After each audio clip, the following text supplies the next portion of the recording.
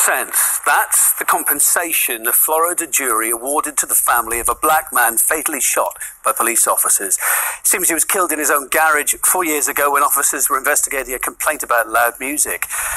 According to court documents, the jury established that the officer involved in the shooting was only just slightly negligent. They awarded the family $1 for funeral expenses and furthermore $1 for each of the children.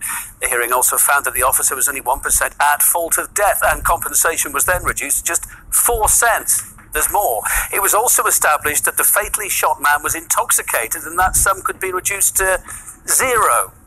Here's Gregory Hill, part of his family, who's father of 3.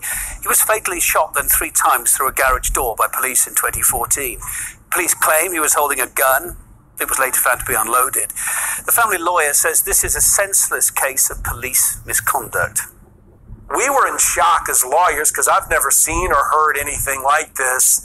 We're not supposed to be punished like that. His fiance walked out of the courtroom when it happened. You have to tell 3 children, Destiny, Ariana, and Gregory III, that their pain and suffering, their loss of a father, is only worth a penny. It's just a preposterous story of law enforcement gone wrong, that here you have a dead man laying there and police think he's barricaded in. He was listening to loud music that had the F word in it, okay? And that's what police came to see, to investigate, and it's not even illegal. It's something that police knock on your door and generally tell you to turn it down.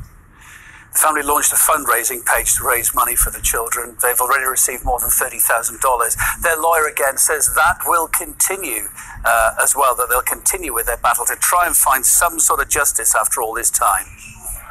100% goes to the children and the rehabilitation of their family home because it was also destroyed by tear gas. We don't understand 99% and 1%. In America, we have the Second Amendment. You know, some people love it, some people hate it, but you're legally allowed to possess a firearm, and you're legally allowed to open the door with a firearm. And we're going to take it all the way to the U.S. Supreme Court if we have to. It's that important because it's a precedent of law enforcement. If you're doing nothing illegal, shouldn't be able to shoot you through your closed garage door. It's preposterous.